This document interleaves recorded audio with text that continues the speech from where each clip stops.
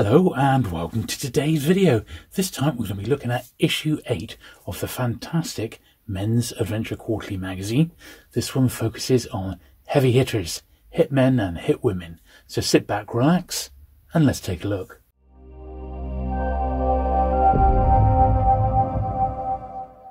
So once again, editors Bob Dice and Bill Cunningham have produced a fantastic issue of Men's Adventure Quarterly, and I have been looking forward to this one because I have a bit of a soft spot for Hitmen movies and Hitmen books as well. And it's designed by Bill Cunningham of his Pulp 2.0 press. And here we are, so Men's Adventure Quarterly, issue number 8. Now, it's got a couple of great guest editorials this time round. We got one from Gary Levisi, a fellow YouTuber, and Michael Stradford, the Steve Holland expert, both of which have got really great sort of articles in this one. And as I said, it's on sort of the hitmen and hitwomen featured within the world of Men's Adventure magazines. There's obviously some paperback coverage and movie coverage as well. In Bob's editorial introduction here, he does sort of say that this is a bit of a milestone because this was the 8th issue, so that's the second full year of Men's Adventure Quarterly being published now, which is in itself quite incredible. And it goes over some of the other more recent publications from him. And we've got the book on Ron Lesser, the fantastic new Lawrence Block book. All of these have been sort of reviewed on the channel, so do check back on the previous videos if you'd like to get those. There's Bill's Killer series. Then we got the first sort of main article, which is by Bill, and it's on looking at the Hitman movie and also the parallels with the British Get Carter film, which is a real favourite of mine. I am absolutely huge fan of Get Carter, and although I never met Ted Lewis, I did meet the director of Get Carter, Mike Hodges, and who passed away earlier this year. And had a very enjoyable chat with him about one of my favourite movies from 1971. Absolutely fantastic.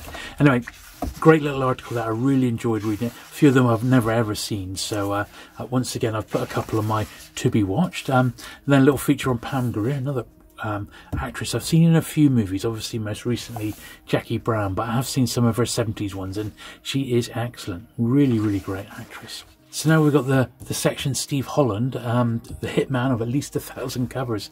So this is written by Michael Stradford. Now Michael's written 4 books on male model Steve Holland, and this article looks at Steve being featured on as a hitman on various book jackets. Here we are. Here's a selection from Michael's library.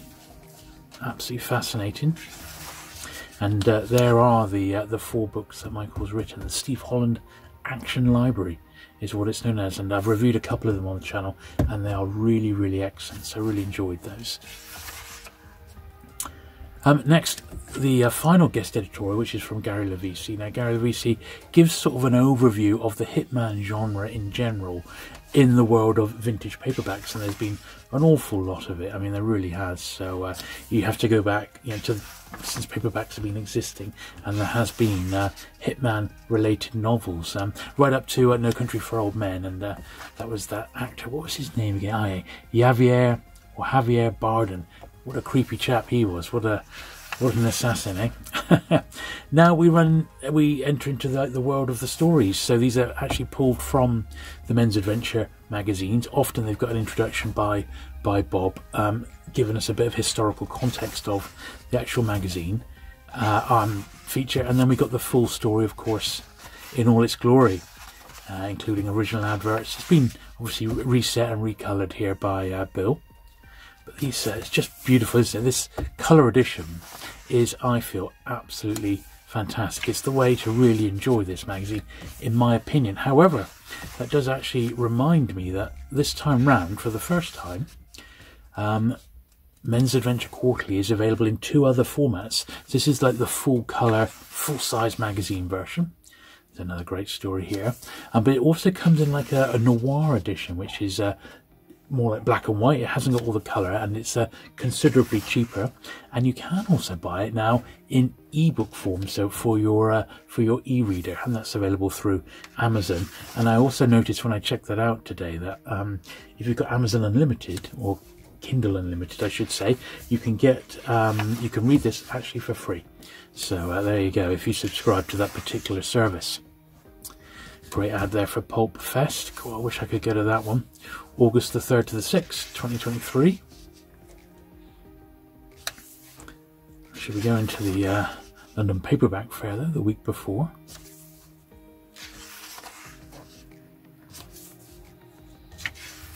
So we get the actual stories from the Men's Adventure mags here. Here's one on Bugsy Seagull.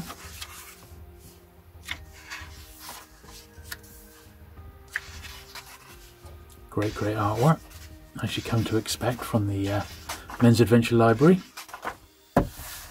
This one is another article by Gary Lavisi on pin-up girl Betty Brosmer. Now, I never knew much about Betty Brosmer. Obviously, I'd heard of Betty Page, but not this lady, and she's still around today, which is fantastic. And Gary interviewed Betty back in 2007 for his magazine Paperback Parade, issue 70.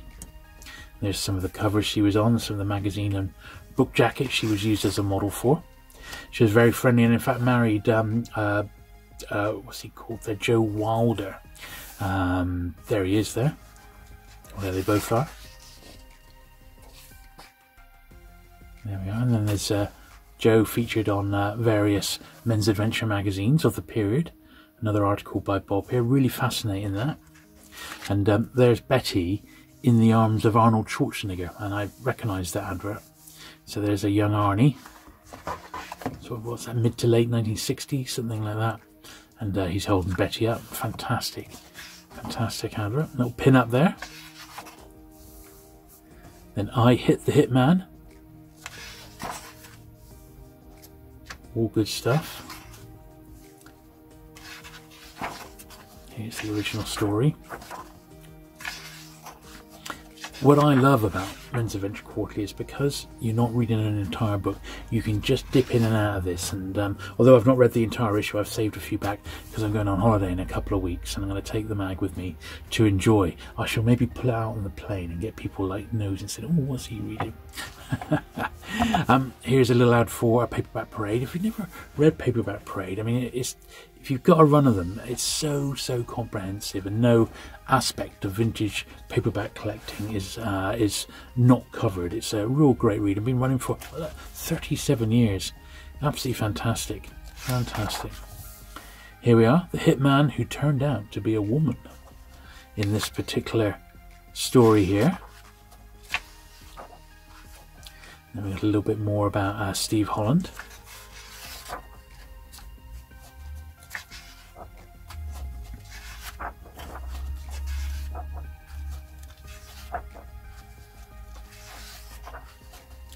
Quite a long story. There's the new Ron Lesser book. Absolutely fantastic, that one. Really enjoyable. And that's just volume 1 of that one.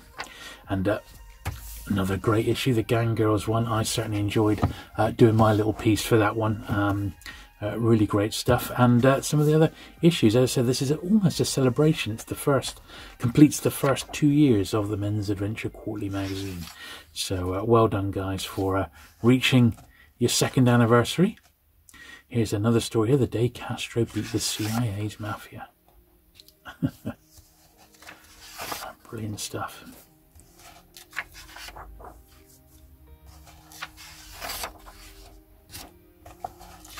But, you know, if you've been watching my videos on the Men's Adventure Quarterly, you'll see, you know, what a polished production this has been right from issue 1. And I just love it when a new issue drops through the letterbox for me to have a look at. Excellent stuff. Red Hot and Dangerous. There we are. You're right.